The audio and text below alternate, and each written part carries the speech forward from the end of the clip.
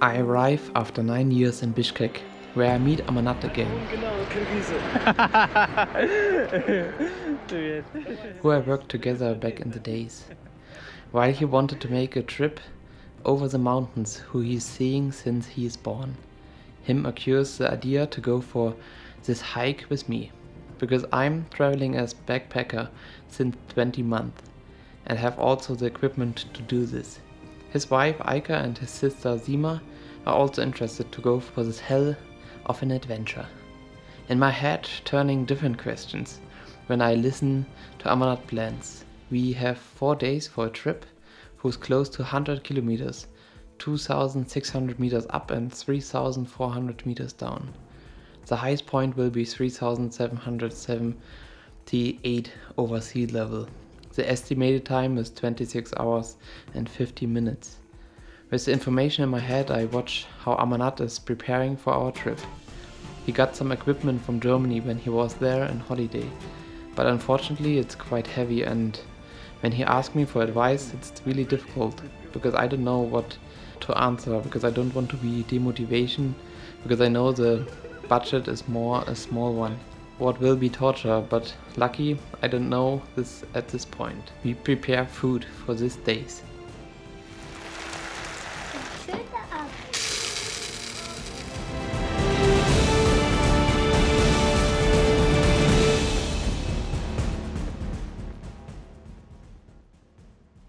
So we got ready to go, but now we need to take a taxi and then we will take the Marschrutka further to the other side of the mountains, where we go to this side back to Tokmok. You're ready? But he's not coming with us. We are only 4. They buy a tent for 40 euros, 3,400 som, and we pick up Zima and bring the son Ariette to a friend of them. It's pure stress finding a good price and handle all the other things well.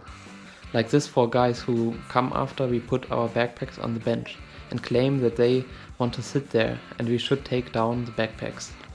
It definitely frustrated me because it's just not the right moment to be so picky about the place, and I felt like they were searching for this confrontation. With the taxi it goes out of the crowded city. While we are driving, I think a lot about the next days. My maps didn't show any snow, but this video comes in my head what went viral just some weeks ago from a big avalanche in Kyrgyzstan. We arrive in Kochkor. From there I managed to get a good price for 10 euros.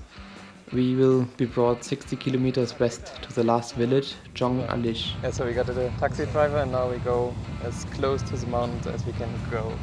And from there we will go by feet and see what we will see and how good we are prepared for the weather and for the next days, and see if we can make it in 4 days. Even if it was stressful, we are so happy that we finally start and not sitting at home anymore.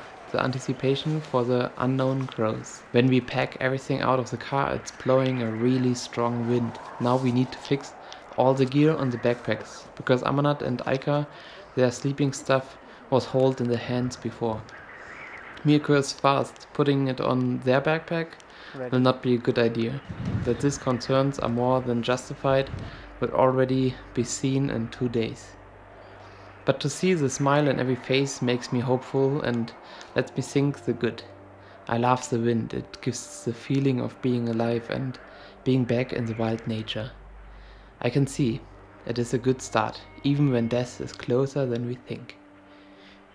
The first adjustment need to be made, but this is normal. I know how much I changed over my last 20 months of traveling.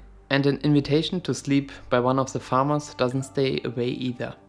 Since we have this strict time plan, we politely decline and continue and let the beautiful high mountain range affect us.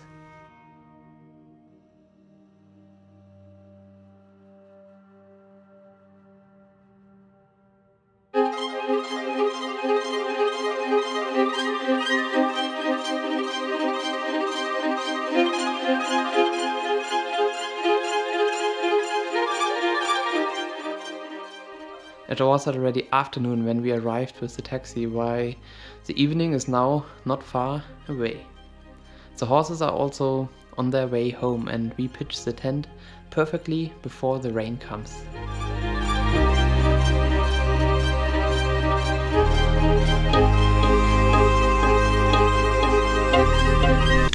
Good morning, it's day 1 and we completed the first night and the first day of hiking. So yesterday was a good day, but we didn't make so much, so only 10 kilometers. We found this beautiful sleeping place here in the back, but today we will see who will continue to walk further and how far we can come, because we need to come like in 4 or 5 days to Tokmok, like the other side of the mountain. And yeah, I think today one of us will already leave, so we are only 3 more people, and then tomorrow, yeah, it's only us 3. And yeah, I hope we can do it, and just a statement for today. And then tomorrow or this evening I make another one. See you then, and let's go and have some breakfast.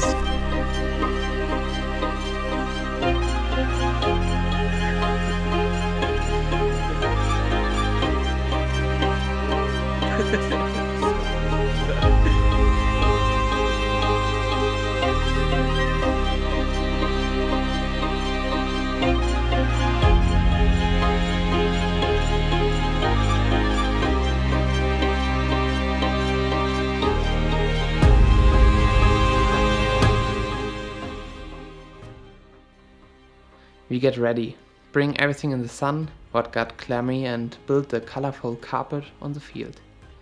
The weather is good, what you take for granted really fast. There we have like a lot of food what we need to eat today. We have like the pasta with like bolognese sauce, and then this from yesterday we got in on the car ride. We have chai and we had coffee, and after this food we will go to the dry food, and not so delicious one, but I think nobody knows this yet. But if you are hungry, then it doesn't matter so much. So now we need to eat a lot, so we have not so much weight with us. And this will be nice, because every day it gets less and less, and this is better and better. Yeah, now we will have breakfast and then see which decision we do for the day. So we are ready, and we decided to go all 4 people to come with us. So we will try to hitchhike 10 kilometers, because then from there is no car driving anymore. So we try now to get maybe a lift, and then it will be not so much to walk for everybody today. And Sima, she also decided to come with us, and everything's fine, looking fine, so that's good. And I hope this will be all working well and no issues. It doesn't take long, and I can see that the first walking day is still pulling on the motivation and the energy level. Lucky as we are, we get a ride with the livestock truck. It's nice to see the nature without concentrating on something else.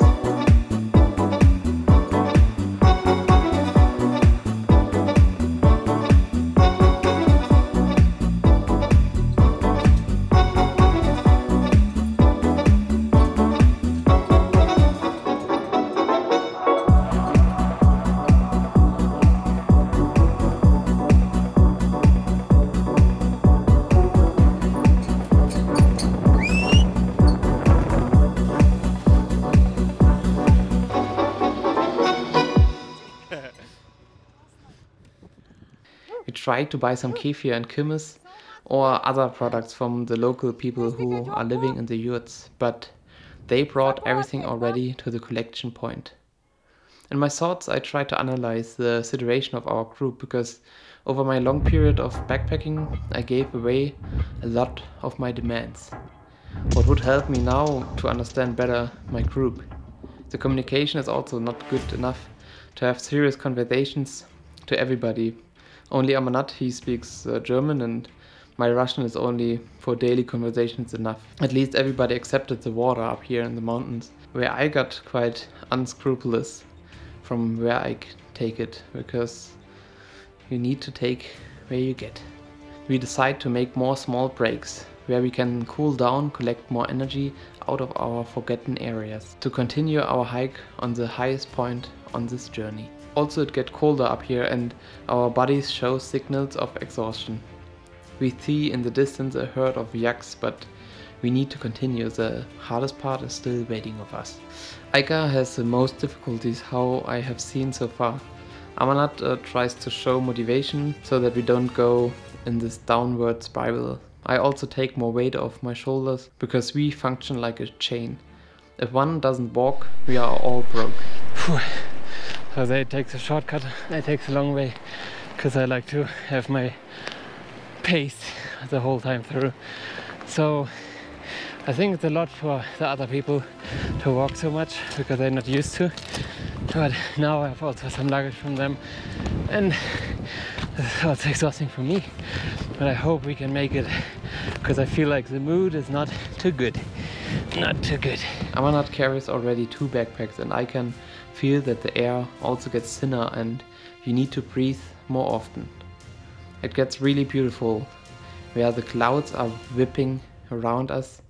The view is changing every minute. Sima and I climbing further.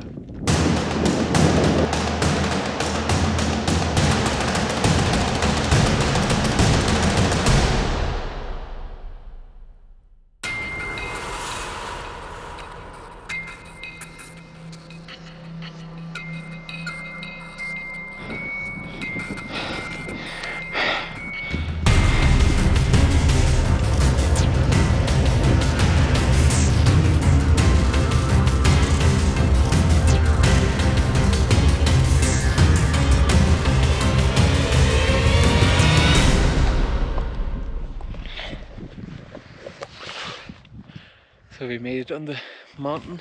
Oh, it's like only some meters left and then we are there. I thought we would not make it today, but we need it because there's nothing where we could sleep. So we need to go on the peak and this is our sleeping place for today. I see that I underestimated how much Aika suffered from the unusual activity.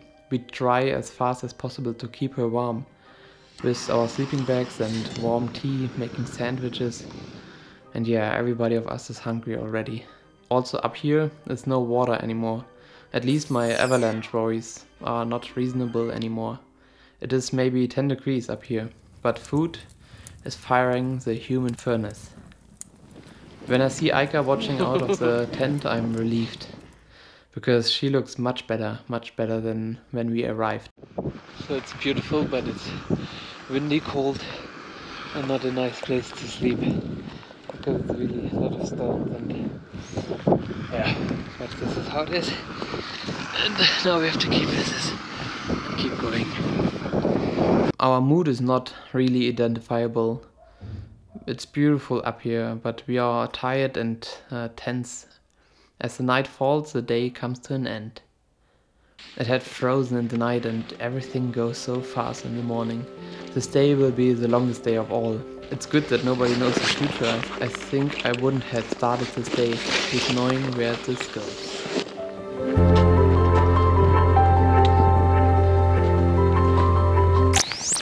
Good morning. And the night was not so good. Amarnath was throwing up the whole night. The girls are also doing not so good.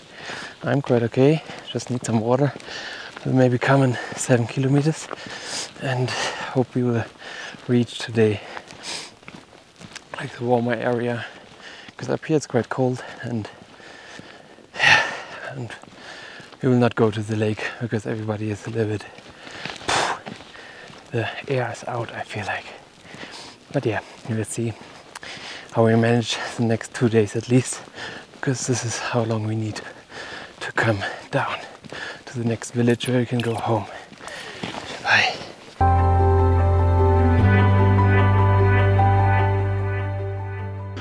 And now we will make some good hot tea.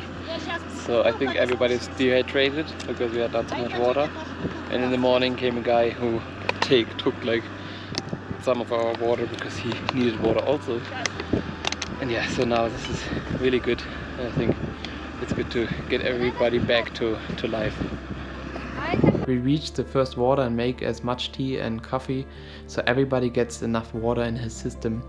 I'm worried about Amanat. I can see that he has to fight with all the side effects of losing so much fluid. Also, I start to have difficulties to keep motivation for everybody. I don't know if you went hiking before, but there are many emotions, many comes up who were hidden over the time, also new ones come up, who were never in your mind. It's a healing process and learning what doesn't implement that it's fun. The way we choose is the right direction because the most beauty will come in the last part of our hike. You will not die on the track but on the shortcuts. These are my thoughts when the abyss occurs in front of me. While we are slowly manage to make step for step carefully, the cows chew the cud and watching us.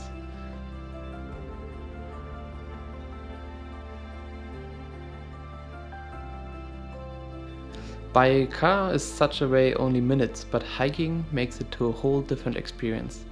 I like to compare it with meditation because what you actively do is not the part where your consciousness is. It flows into visual appearance or in your thoughts. Much more protected it feels when we reach the tree line. I said once, the most beauty will come. What I don't know, because I think the energy of everybody is not enough to go to the extra 10 kilometers to the lake Köl-Tör, with also 1000 meter ascending altitude. I'm not wrong with my thoughts, as not everybody from us will make it. When we get a car ride, motivation comes to go also to the lake.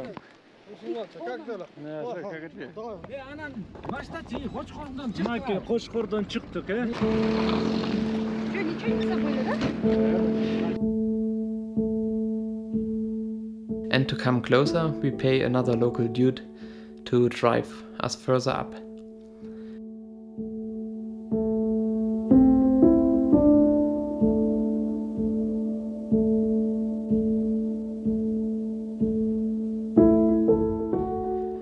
We definitely don't know what is in front of us. I see the sun is disappearing behind the mountains. I look on the map and see the kilometers, only 5 more till the lake.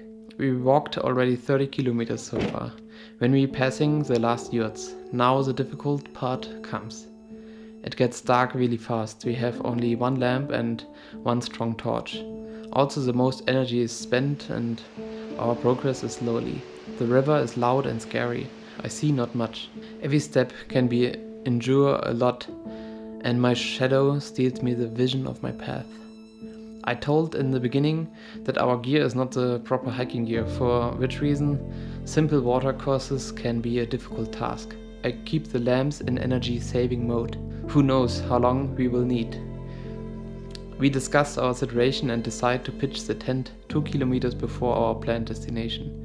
To finish the day with a happy end, we light a fire and make some marshmallows, drink a beer of our achievements.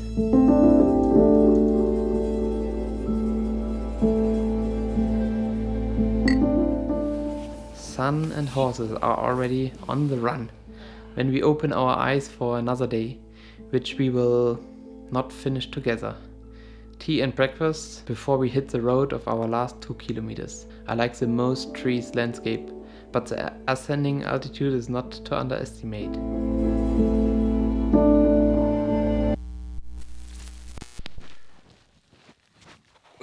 And we're coming to the end, like it's just 100 meters, 200 meters more. And then we are done, and yeah, we'll see. Everybody's really exhausted and it's not the best mood anymore, but I hope when we're up there will change. And it's beautiful here, but a lot to carry. I thought actually, yeah, when I saw what they have for equipment, I thought they would, yeah, I didn't want to say anything because like it's expensive to buy new ones and good ones. But that I have to carry this was not in my expectation, but it doesn't make sense to put this on the backpacks on them because the backpacks are not so good. And here we are. And I think today we go back and also home to Bishkek. That's it. So see you at the lake. Every step shows you more of this turquoise color, and the color reflects the temperature. It's ice cold. When I jump in, I feel how my muscles getting tight, and to cool down, this short dip was already enough. After 1-2 hours, we realized that Amanat and Aika didn't reach the lake, and we assumed that they went home.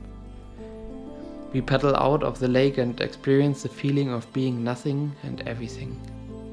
Achieving our goals completes our sense of achievement, and we are ready to go back to Bishkek.